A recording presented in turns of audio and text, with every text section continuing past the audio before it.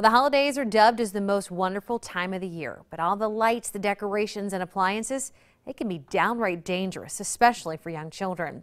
27 First News reporter Lindsay Watson is live in studio with a list of ways to prevent holiday hazards. Hey, Linz.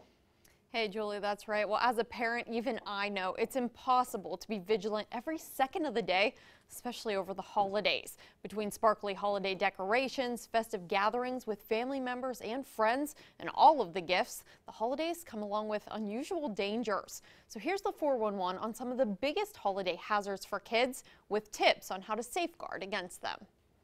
Last month, a report released by the Consumer Product Safety Commission revealed that toy injuries alone resulted in 185,000 visits to the emergency room and 11 deaths among children under the age of 15. We know what children do. We manage about, in our center here in Ohio, about 20,000 cases of children getting into something a year. It's daily to us. Things like tree ornaments, light bulbs, tinsel, small toys, and button batteries are all potential choking hazards for small children because they may block their airway. Coughing, breathing difficulty, and obstruction.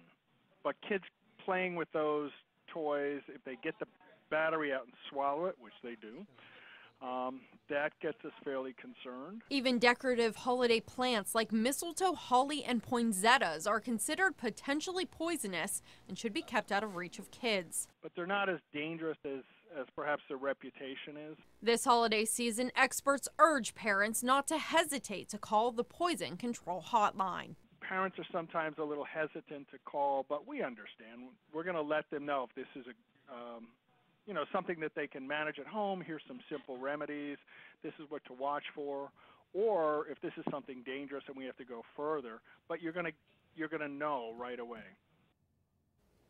And we have more details on potential holiday hazards that you need to watch out for, as well as the number for your local poison control center listed over on our website, WKBN.com.